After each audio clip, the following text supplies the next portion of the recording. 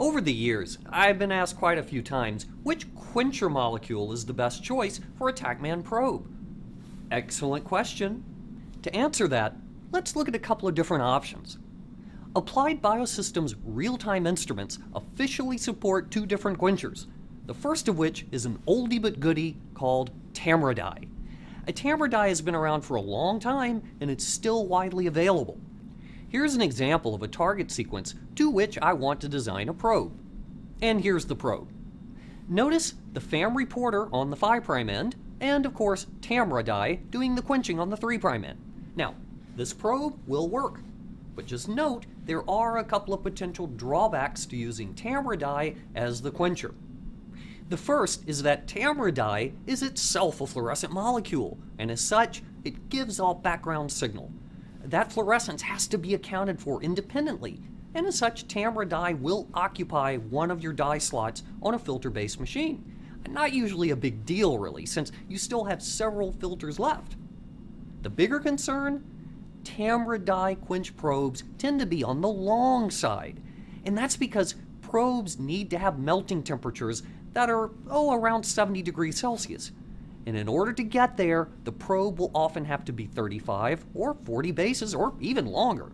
And as we'll see in a moment, longer probes are often less specific. Yes, you heard me, less specific than shorter probes. I'll explain that one in a moment. First though, let's look at a slightly newer alternative, namely MGB probes. The 3' molecules on MGB probes actually consists of two subunits. There's the quencher itself, which, unlike TAMRA dye, is non-fluorescent, and so it gives off no background fluorescence. That's a good thing. But then there's also a second subunit called an MGB, or minor groove binder. This molecule serves the purpose of increasing the melting temperature of the probe, allowing us to design shorter and often more specific probes.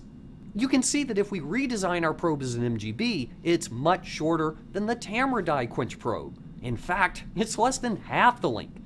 The MGB serves as a molecular clamp, holding our probe and template together tighter. And as I say, higher specificity often follows. Now that probably seems counterintuitive, so let me explain. Say I have a target sequence to which I want to design a probe. Now before I do that, I take the scientifically responsible step of blasting the sequence against all known transcribed sequences for the same organism. The point is to find out if my sequence is unique or not.